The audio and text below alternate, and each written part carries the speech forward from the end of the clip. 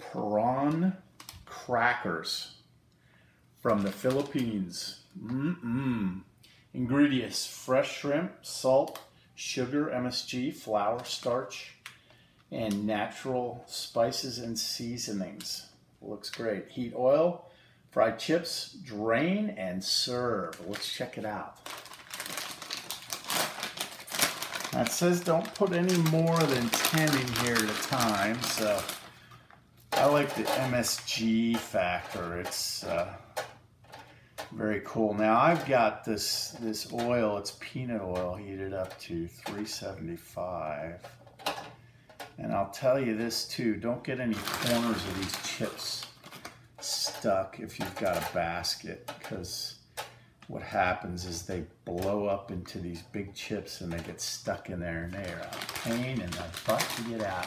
Excuse me, let me get a pair of chopsticks. Check this out, it's so cool. Here we go.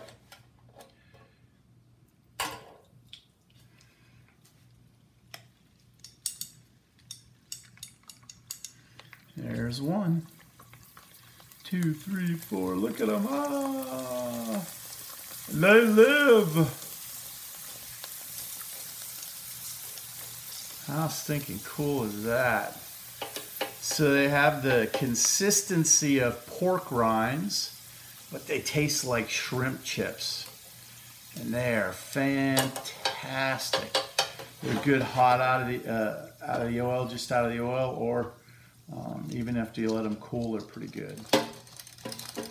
So that's it. That's all you got to do. And I'm shaking this off. All right. And there they are. And you can season them or do whatever you want to do. We're going to cook up a few more batches. But this is probably one of the most worthless videos you will have ever seen. Goodbye.